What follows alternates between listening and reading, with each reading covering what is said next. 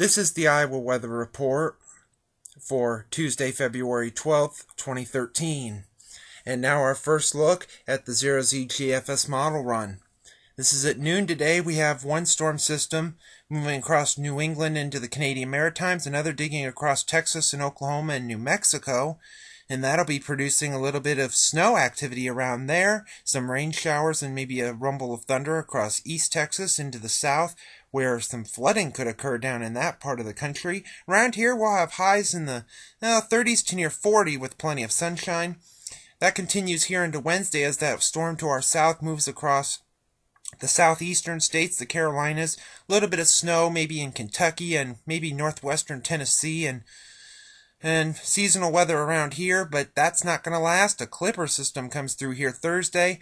Could produce a few flurries or maybe a light snow shower. The chances about maybe 20 to 30%. Temperatures will start to drop, though, back into the 20s to low 30s. And then Friday we'll have highs likely struggling into the 20s, maybe some upper teens, a few clouds around, maybe a few flurries. Nothing of any significance around, however. And then we head into the weekend. The cold air just dives straight southward into the deep south, the 540 line, all the way down to the Gulf Coast. Around here, highs in the 20s, lows around 10, maybe a few single digits. Sunday, we start to see some moderation as the warm air starts to return, southwesterly winds, temperatures back to about the freezing mark, maybe some upper 30s in southwestern Iowa, with still plenty of sunshine. And then Monday, to start off the new work week, we have a storm system beginning to develop to our south with some rain. The Gulf of Mexico begins to open up, so rain from Missouri southward, maybe some snow across Colorado and up into Minnesota.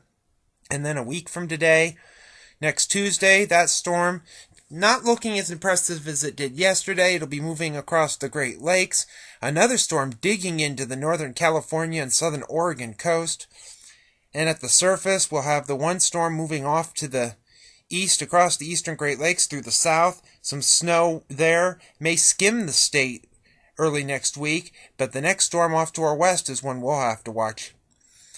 Heading across into Voodoo here on the 23rd of February, we have a bit of energy over Arizona, another over North Dakota as the flow is a little west-east, a bit of a ridge over the eastern Pacific.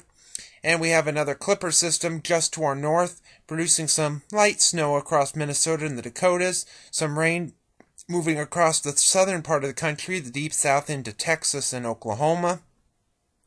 And at the end of the forecast on the 27th, we have a big trough over the western half of the country with energy coming from the desert southwest up into the northern high plains and western Great Lakes.